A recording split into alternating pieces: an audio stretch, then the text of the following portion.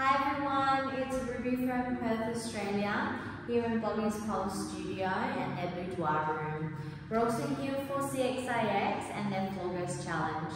So today I'll be teaching you a sequence. It's nice and slinky, a little bit of a stationary one, so if you don't have a lot of space, this is a really good one for you. Feel free to add it into your next choreography, routine or combo. So I'm going to demo it for you front on, break it down, front on, and I'd like to demo it for you from a different angle. So actually a side profile view and a back view as well.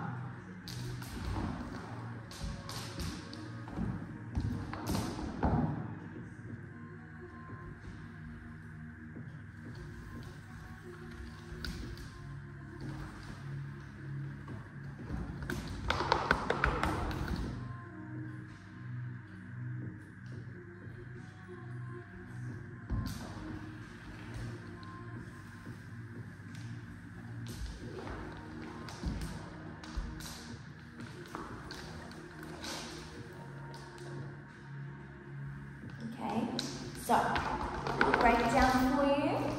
Your start position, firstly, you need to make sure when your hands are behind you, they're not flat down like this. You want to try to have the palms of your hands off the floor so they're nice and high. Feet together to start with.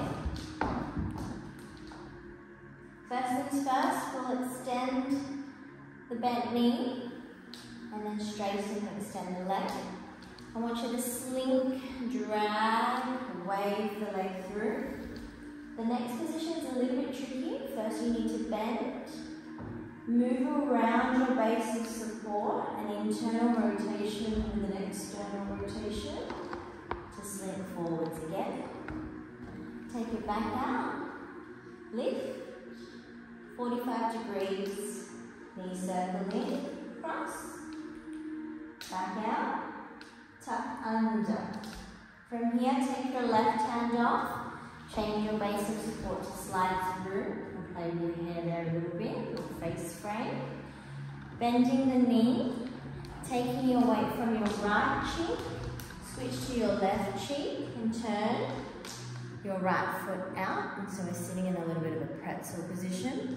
And then from here, what you can do to finish, if we don't have your splits yet, we'll just extend it out, lean back to get a nice straight leg line, or alternatively, you can cheat that split line by extending the front leg out with the hips and the waist still back. So again, try to straighten that back leg, okay? So try to milk this position as you extend. Alrighty? So I want to give it to you on a slightly different angle so you can see how my body is moving. Sometimes from a front-on tutorial view, don't quite catch everything. So if I give it to you side profile, then again from the back, this will help, okay? So here's your side profile view.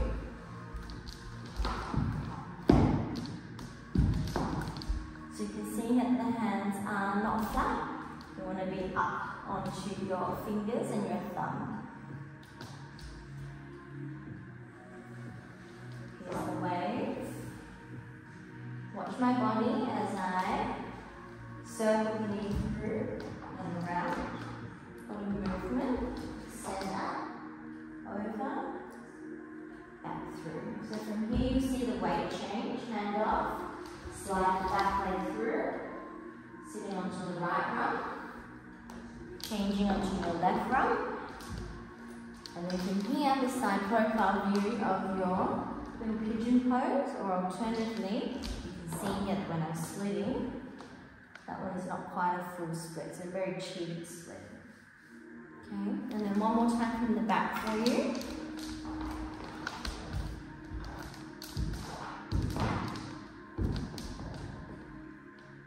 This here should help you, so then that way you can follow this particular video, so you can see and follow at the same time.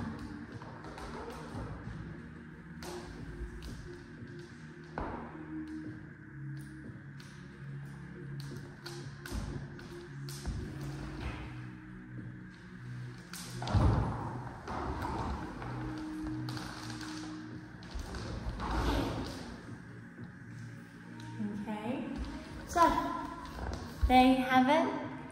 Tag me at polka.ruby and also CXIX, and I hope you enjoy the rest of your Floorgust challenges.